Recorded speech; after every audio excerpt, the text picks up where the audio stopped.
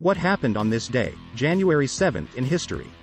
1989, Akihito is sworn in as Emperor of Japan. His accession to the throne followed the death of his father, Emperor Hirohito, on the same day. 1979, the Khmer Rouge government of Cambodia is overthrown. Vietnamese forces captured the Cambodian capital Phnom Penh that day. 1927, the first transatlantic telephone service is established. A 3-minute call between New York and London cost about $45 USD, which is roughly $550 in today's dollars. 1785, hot air balloon crosses the English Channel. French inventor Jean-Pierre Blanchard took about 2.5 hours to fly from Dover, UK, to Guines, France. 1610, Galileo Galilei discovers the Galilean moons.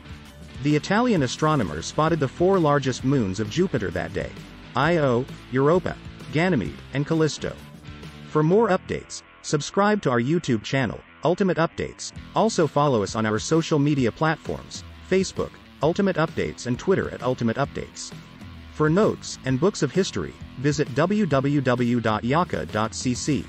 See you in the next update highlights of today in history.